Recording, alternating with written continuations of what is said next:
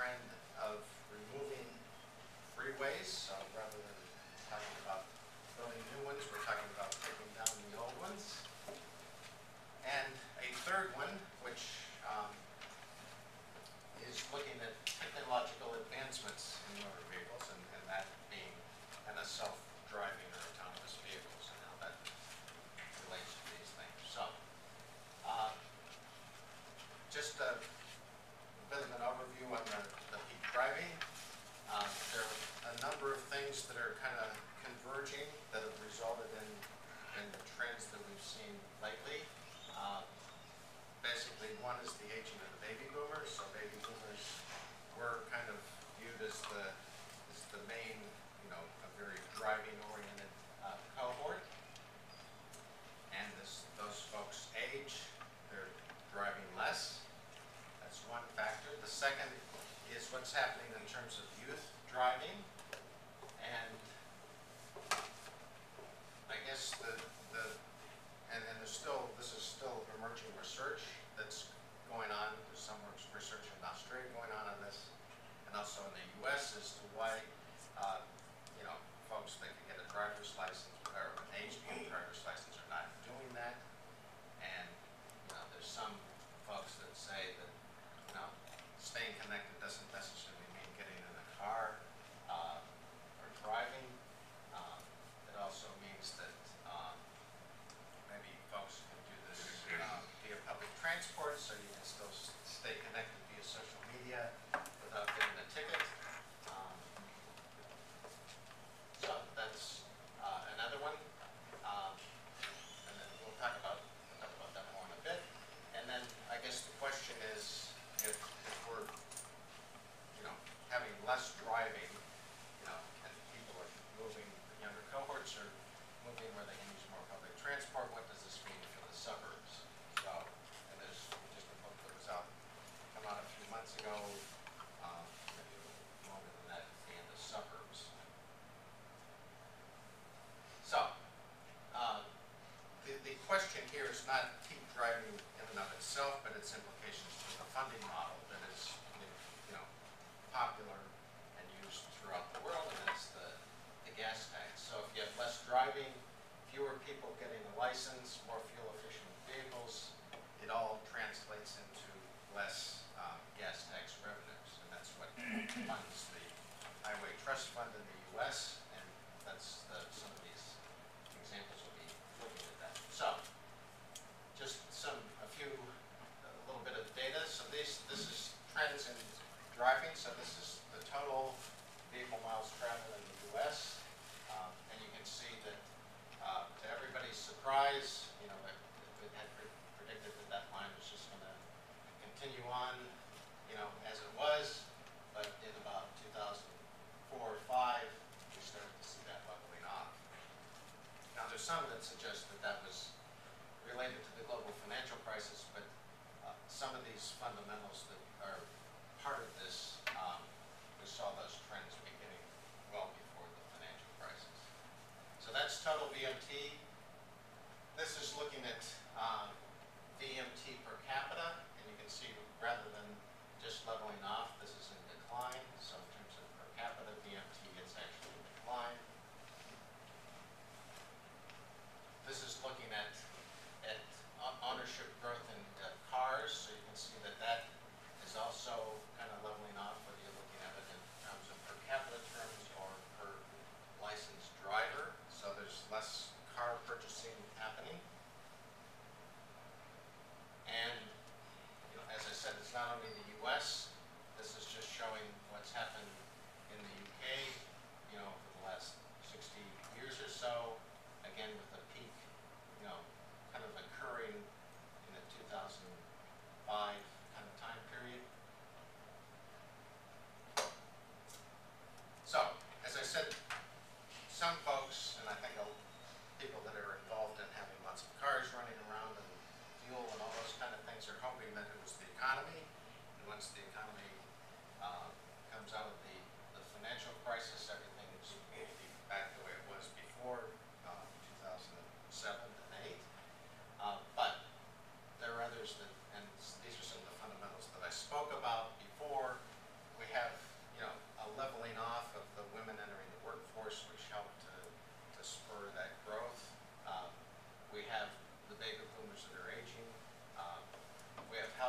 incomes that are kind of not growing as much and stabilized, and that's resulted in less vehicle ownership. So this is just looking at the age sex pyramid for 1990. Where you can see this blip of the baby boomers and what that will look like in 2050. And you can see that there's no bulge, particularly in what is viewed as the peak driving age group, which is the kind of 20 to 40 age group. And this is it's a little difficult to interpret here, but it's basically looking at the baby boomer generation and what their characteristics were in terms of per capita trips in private cars in 1977, 83, 90, and so forth. And you can see that basically when they were in the 31 to 50 is when the most number of trips were made, and then as they age, those number of trips have declined. And this is the comparable looking at transit trips, so public transit trips, and you can see that the uptick there to kind of balance what's happening over here. So this is just to verify the fact that baby boomers were big drivers, but they're as that generation ages, we're seeing less travel activity. So, what are some other factors that have been suggested? Well, some of the research for the younger drivers is suggesting that costs are a factor. So, fuel prices, congestion costs, insurance, parking, maintenance, all those things related to owning a car. Now you can see that with after the financial crisis we had a drop in the fuel price, but this kind of gives you a chart of what the cost per vehicle mile was, and how that's, and clearly where we're starting to see that decline about 2005 is when we started to see this sharp uptick, basically related to the cost of fuel. Unfortunately, I don't have figures past about 2009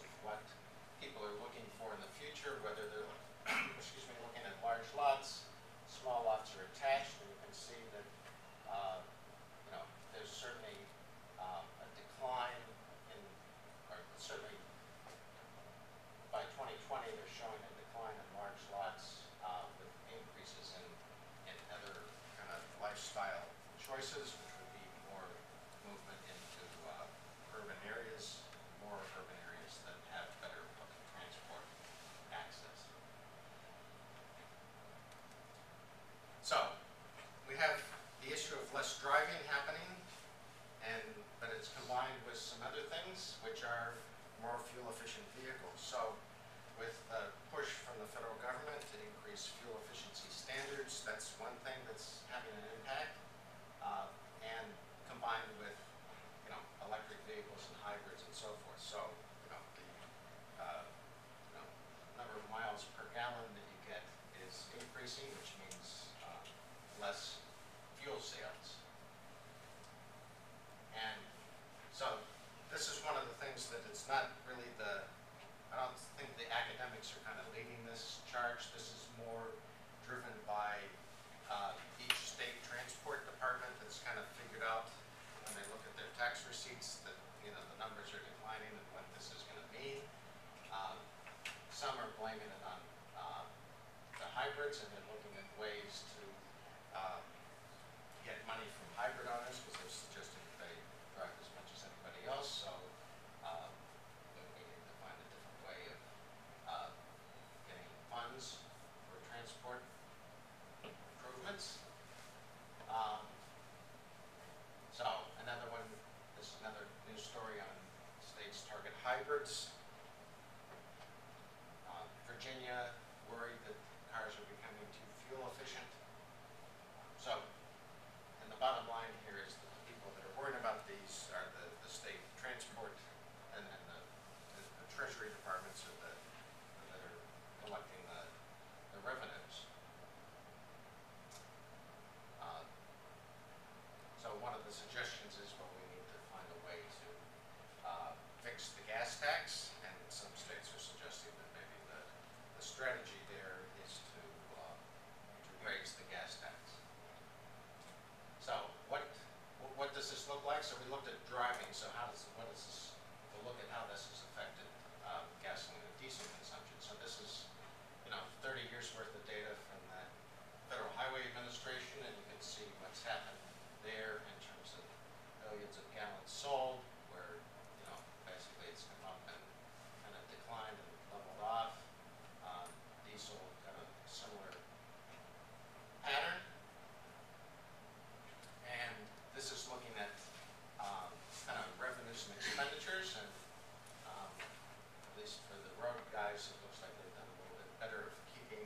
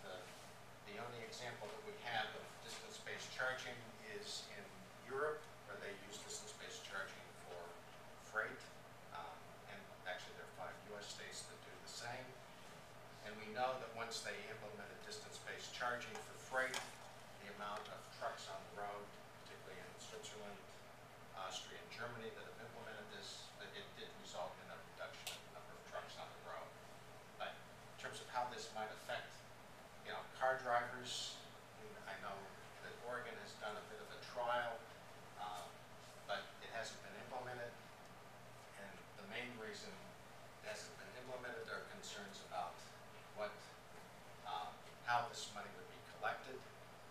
Does this mean that there would be some sort of device on your car that would monitor everywhere you go, like a GPS device, and the government would get this information and charge you? And I think that's what everybody's big fear is.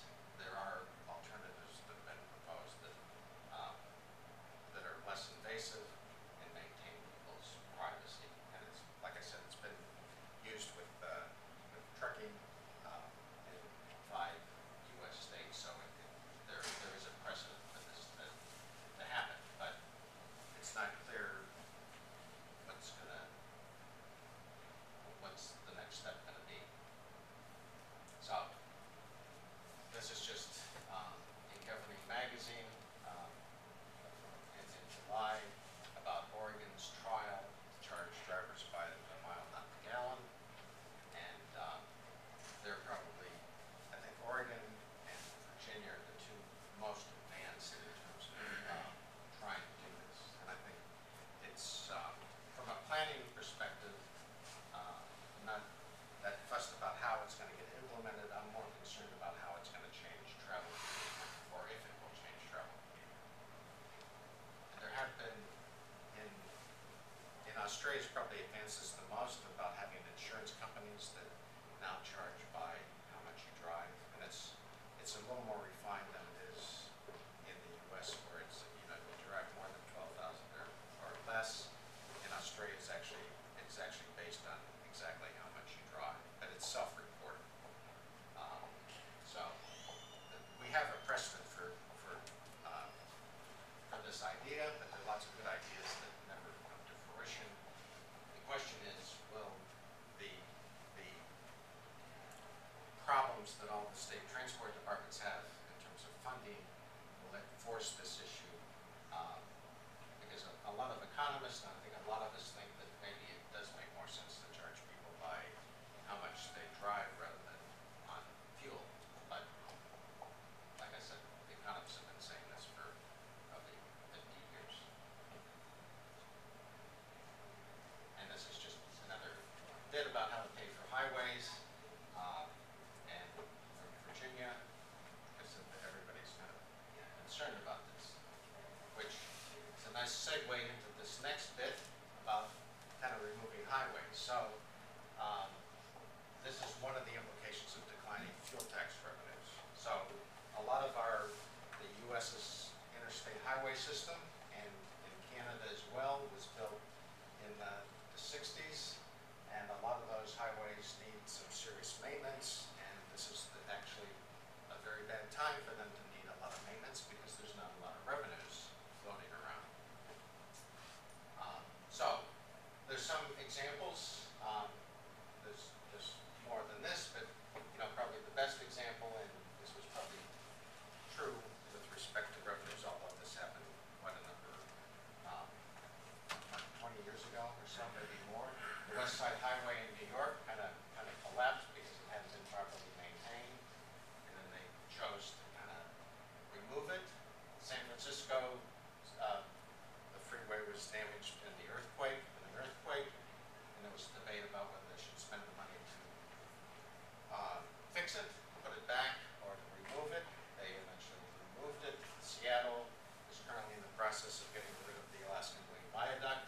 Again, was damaged in an earthquake, and they don't really have the money to build it to earthquake standards. Seoul in South Korea, probably a well-known example. I'll show more in a bit.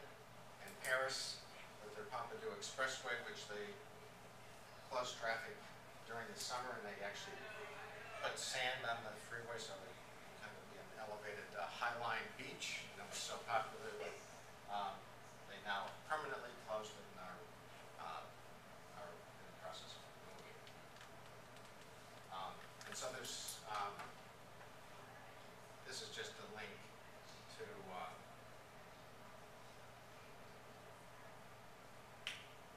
a site, which is not showing up very well, but just to give you a list of, you know, there's planned freeway removals, and there's a whole lot more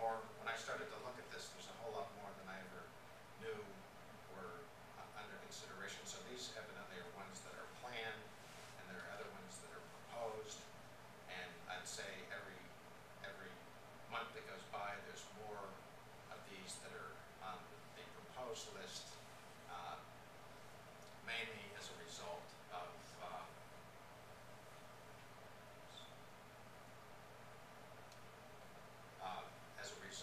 declining revenues. So in Toronto, where I'm currently living, there's this giant, I don't know, 12-lane freeway that goes around the waterfront, along the waterfront, the Gardiner Expressway.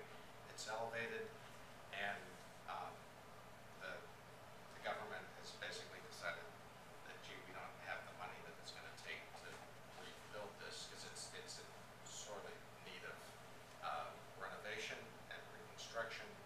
And so now they're debating about what to do with that freeway. Now, in some, and it's a longer story as to, well, when you remove a freeway, do you replace it, or do you just say, too bad, go someplace else? Most of these are replaced with surface streets, like the West Side Highway in New York City. You know, they just get rid of it. There's a road that runs along that alignment. Same with the Embarcadero in San Francisco, but it's certainly less obtrusive. Seattle, I think they're actually putting a tunnel in place of the freeway. So there's lots of alternatives being examined. So part of what's driving this idea about removing freeways, and I suggest that this is an emerging trend that lots and lots of cities are going to be talking about. Not sure if Atlanta's had any discussion about removing freeways or whether they're still in the construction phase. But there certainly are a lot of other benefits that occur from removing a freeway. And anybody that has ever visited San Francisco while the Embarcadero freeway was there, this elevated thing that ran along the waterfront, you know, created a definite barrier there. Now it's, you know, got streetcars, it still has car traffic, bicycles, pedestrians. It's a great outdoor space, and Seattle is probably anticipating a similar kind of thing with the removal of their freeway. But probably the best example, and the place that did this first, and this was not really driven by a maintenance issue, was in Seoul, and this is what it looked like. You had an elevated freeway and one underneath, ran right through the middle of Seoul, and this is what it looks like today. Basically, there was a creek that ran, or a stream that ran the length of this. They restored that. They basically did not replace all those lanes with someplace else. They basically provided some bus rapid transit, some additional subway capacity. They did a lot of things. It was a very holistic approach, and the guy that the mayor of Seoul at the time, this was so successful that he became president of the country based on this success. So I haven't visited there, but you know, if you get to Seoul, you definitely need to look at this to see how it's going to transform the city, not only from an aesthetic standpoint, but from an heat island effect, real estate values, the whole, you know, it just has transformed the city. Probably similar to the Big Dig in Boston, which did this on a smaller scale. Although I will say that in Korea, they were able to do this in 1995 for $900 million. The Big Dig in Boston, it cost about $16 billion, I think. So now, the last thing that I want to talk about in terms of emerging trends, and I have to say that I've always been skeptical of this, but I'm changing my thinking on this, are basically the drive to make vehicles self-driving or autonomous. Now, I've known for at least a decade or more that there are billions and billions of dollars being spent by technology companies, you know, trying to work this out. And the one thing that's changed over the last, sometime in the last 10 years, is the change in the thinking about how this is going to happen. I'll show a slide in a second.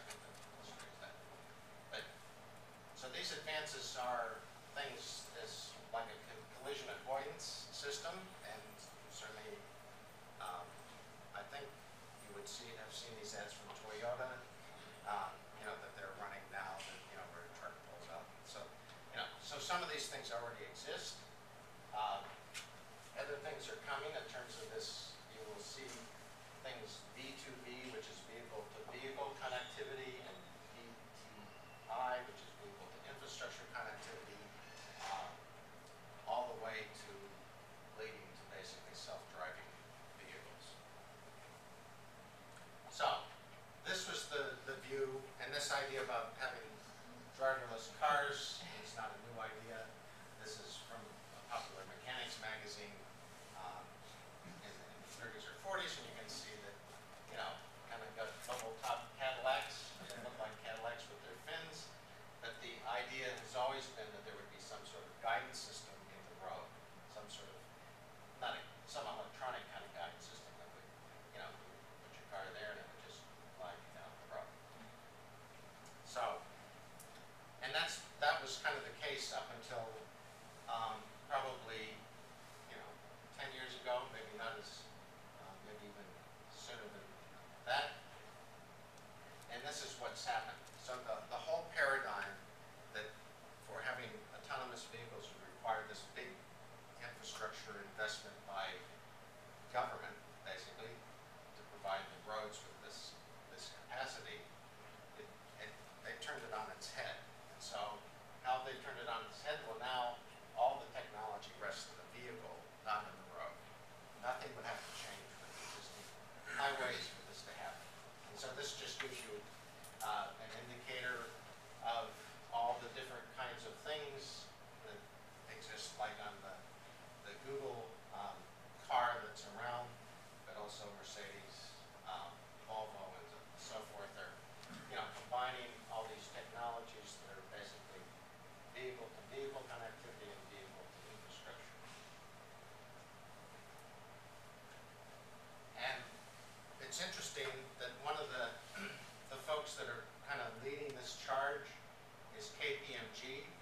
This report came out 2 weeks ago, I think. This was done last year, where they're kind of looking at a range of issues and how this might affect car manufacturing, insurance companies, and the like.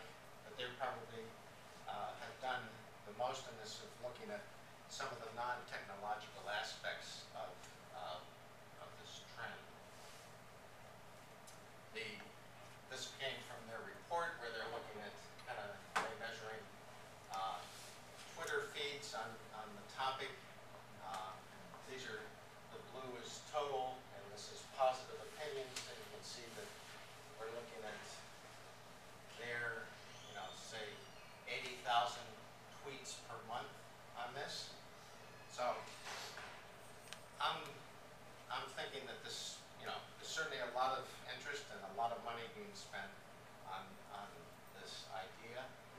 This gives you an indication, and again, these are projections, but this is basically various companies that are involved in this and when they're expected to introduce this and kind of what the extent of the automation is.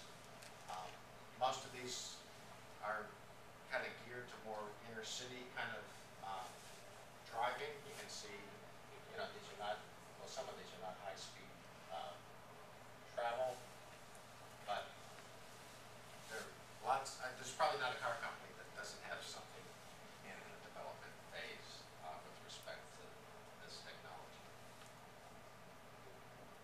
But I put this in, and again, this comes from the KPMG, where they did some survey work and some focus group, and you can't, I'll explain what this is. And they said, if you were going to buy an autonomous vehicle, who would you buy it from? These are tech companies. These are mass market car manufacturers, and these would be the high end, like the Mercedes. And so they said, who would you buy it from?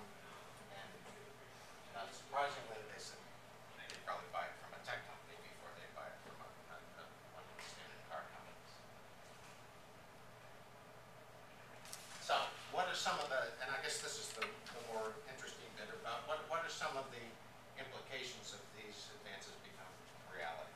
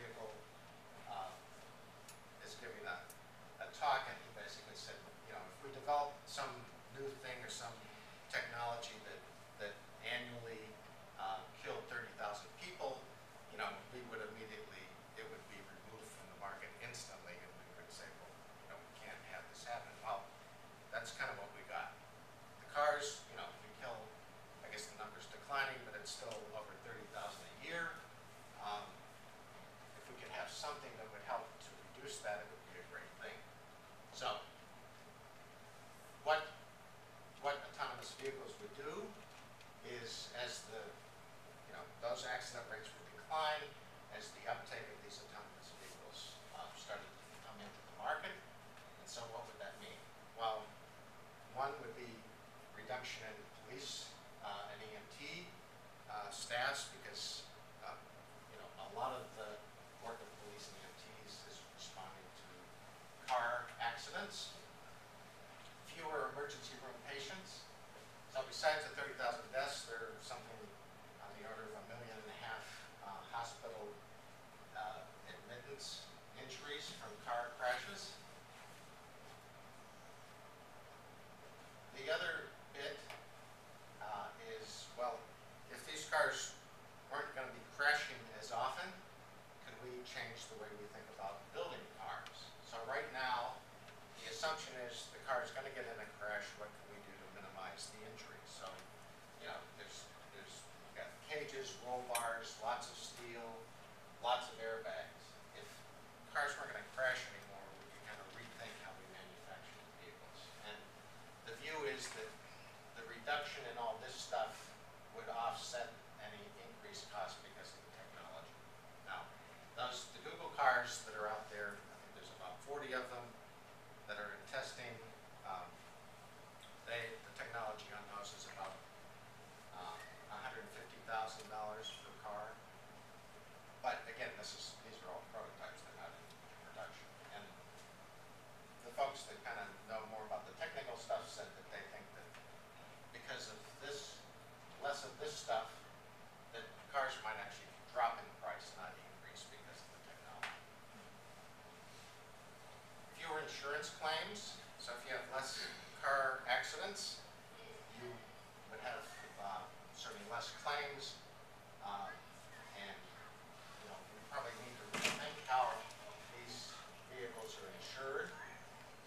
Certainly, you would less need for auto body shops because people wouldn't be getting in crashes as much. So, just the accident rate alone, that drop has lots of potential benefits. Maybe not as many if you are a car company or a car insurance company or in the auto body repair business. What about road design and infrastructure? So, again, this thing wouldn't happen overnight. There would be a phase in, just like any kind of uptake of technology.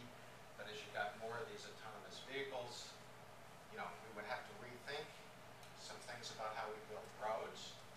And just like the car manufacturing process, where we try to, anticipate a crash and what can we do to minimize that, a lot of what we do on our roads are done for simple reasons. We have, because humans are imprecise and unpredictable, we need to have extra wide lanes, wide shoulders, rumble strips, guardrails, all those kind of things to make it safe, so that when somebody is not paying attention, makes a human error, which 90% of car crashes are the result of human error, we kind of minimize the death and injury rate. So, if we had to do less of this stuff, we would basically have less money spent on infrastructure at a time which we're having a problem of where the money's going to come from to build and repair roads as it is.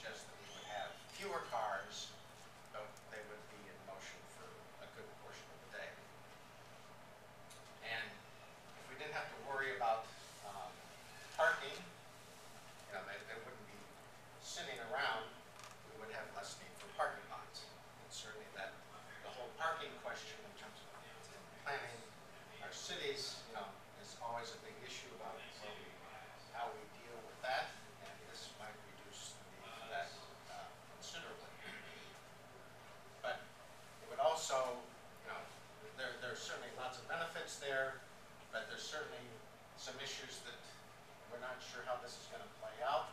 The view is that if we had fewer cars, what does that mean for car manufacturing? And who's going to be doing the car manufacturing? It could be that Google becomes the big car manufacturer, not Ford or General Motors, or that they form some sort of partnership where Google kind of outfits the technology side of things, and the existing car companies still make it. But the idea that we would need fewer cars, and there's lots of speculation about how many fewer cars, be it 20%, 40%, that could be a big issue, particularly if cars would be cheaper. So if you think that any of this has merit, you might not want to be investing in any car stocks. Insurance is another issue which we touched on. If you had a reduction in accidents, those rates would drop, but it may require some new model for how you insure these things. And one of the ideas is that from a liability standpoint, it would move from insuring the driver to where the onus is on the driver to where the onus is on the vehicle manufacturer, because it's the technology that's really doing all of the driving, not the person sitting there. And some speculated that this might result in that model about you subscribe to some sort of mobility service or some sort of car sharing thing where there's fleet ownership to kind of spread this liability risk, because I think the car companies may not want to take on all the liability risk. And to some extent, you can think about this in terms of small planes, small plane manufacturers like Cessna and Piper and so forth. When anything happens to a plane, usually they get stuck with, they might sue the pilot, but they'll sue the vehicle, the plane manufacturer as well. So this is early days. This is all kind of speculation as to what might or might not happen. But I guess the point is that there's potentially a lot of change. And kind of the last slide here is basically on land use patterns. So clearly, we would have less need for parking requirements, potentially. We would have less need for road space, because we could actually have narrower lanes, less, medians and all those kind of things. The road corridors could be smaller. But in terms of what impact this might have on suburban expansion, we don't know. I'm not sure anybody's even thought about this question. But if you had potentially cheaper transportation services, people might decide that they'd like to live out on their own acre of land, and if transport was not a big deal, and you have a smart vehicle that could avoid all the congestion, then maybe we would get more suburban development. But there are other trends that I mentioned earlier about the younger generation has different views on this, and it may be that this doesn't really have much impact on that. But again, most of this presentation was to kind of raise issues about where we might need to start thinking about transport and transportation planning. So with that, I will stop talking and entertain questions and see what people think about whether they think I'm as wacky as I thought some of the engineering guys were that came to me at my university a few years ago saying how these autonomous vehicles are the thing you guys need to get on board. Yes? Has anyone looked at doing this with trucking? Well, all right. So the view is that trucking would be a potentially similar model to the taxis. Right now, the reason we have big trucks and heavy trucks that create most of the damage on the roads is because of the cost of the driver. If you remove the cost of the driver and basically scale down the freight to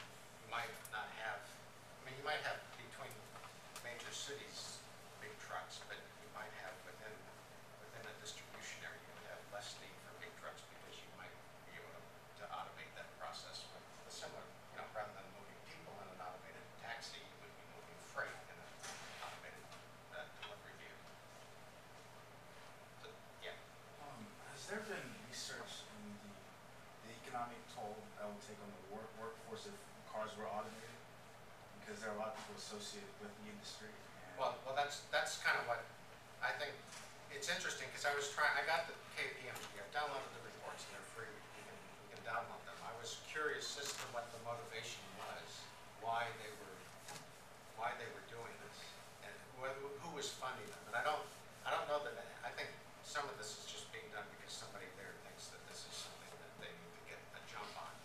I think, but in terms of looking at the economic impacts, probably not. Although they have identified some of the industries that might want to be thinking cautiously about this, and the car manufacturers would be one, insurance companies would be another, about, deciding how they're gonna position themselves. Now so the KPMG did two reports. The first one was basically looking at, is this really gonna happen, and what are the impediments to this? This is clearly a disruptive technology. This would disrupt a lot of what we know, to be the case. And I would suggest the impacts will be considerable. Because their first report suggests that probably if we look at the past, the car companies that exist now are not going to be the leaders in this in the future. That they may be the Teslas, the Googles, the tech companies, not the car companies, the existing. But again, speculation. Yeah. what strikes me about the labor market implications is not the car companies, while that may be significant. It's the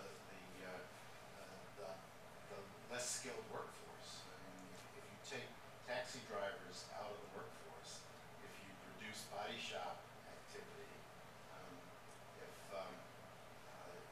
if you don't need parking valets, you've removed a lot of the less skilled jobs out of the workforce, and that can have significant impact on the society. No doubt about that. I mean, it would remove, the view is the automated taxis would also take the burden off a lot of public transport services in the outside the central core. So bus services, trams, and all of those things might fall by the wayside in terms of these automated taxis, so you wouldn't have drivers for those things. Yeah. You mentioned that the flattening of incomes is one of the factors that interacts with these others. It seems to me that that's probably has implications beyond being a correlation and being possibly a cause. That people, if their income is flat and their expectation of their income is going to be flat, it's going to start causing people, starting to cause people to figure out, okay, what do I really need, what do I really want, because I'm not expecting it to escalate. Well, true. I mean, it sort of gets to the why question. Why are these explorations into basically the whole presentation coming about? Market forces and all that stuff. well, no, I can tell you. Look, because I had a IT transport planning. I've been doing it for about 15 years, and I've had always this technological bit in my lecture, but I said you should be aware as soon as this is happening. There's money being spent, but I don't see much future in this. But I did give the motivation for why this got started in the first place. And the motivation was, 15 years ago, the issue was that new freeways weren't being constructed. Congestion was a major issue, and the folks that were making cars were saying, well, gee, if we want to continue to sell cars, we've got to kind of come to terms with the fact that there's going to be increasing congestion. And so their view was, if we can automate them so we can get more cars moving on the same amount of road space, we'd all be better off. So I think that was the initial motivation. But you can see how that's kind of it's kind of morphed into a lot bigger question and a bigger issue, and it might actually come back to to bite those car companies to get this thing started in the first place. But if, I was actually going to suggest you add capacity increase up there, because if you have vehicle to vehicle and vehicle to infrastructure IT, wouldn't it be true that the more automated car you have, the greater the capacity increase and the safer for everyone. Well, yeah, I didn't, no, it's a good point, and I didn't, some of the things, like one of the infrastructure questions is that they said, well, we could remove a lot of traffic signals and stop signs, because we wouldn't need them anymore. But that As long as you depends. close your eyes as your automated car. Well, no, but remember, there's an issue with legacy vehicles, which they, Yeah. I mean, it's a term that these guys have designed. A legacy vehicle is something that actually has a human driving. But the thing of it is, with the if you have the automated stuff, it can still deal with the fact that you're having this transition. But If there are big efficiency returns to scale though, you know, say Atlanta or Toronto or Brisbane is the first place to do this, you know, you will gradually build up, but if there are indeed returns to scale, it could end up happening a lot more quickly than we think now, because it'll be a lot more efficient to have 95% autonomous vehicles than 50% or even 75%. So if some city or metropolitan area grabs the lead and is the first to do this, then and then demonstrates the feasibility, it could actually snowball and happen pretty quickly because the capacity increases and the efficiency returns to scale. And so there are other things like, you know, if basically you're in an autonomous vehicle, you can do your social networking, you can work, you can do whatever. You know, it's just like you were on public transport. So there are actually productivity gains as well. Okay. But one thing that you mentioned is a little segue to some of the issues that haven't been resolved. And this is, I learned this from listening to the Google engineer. That there are two things that they still are working on and haven't resolved. And so one, because there's cameras, both there's radar, there's LiDAR, there's all kinds of things around the car, but there's also cameras inside. The one thing the camera inside has got a problem with is when a bug hits the windshield. It does not know how to deal. I mean, you'd say, well, surely they can figure that out. Well, it doesn't know whether that bug is on the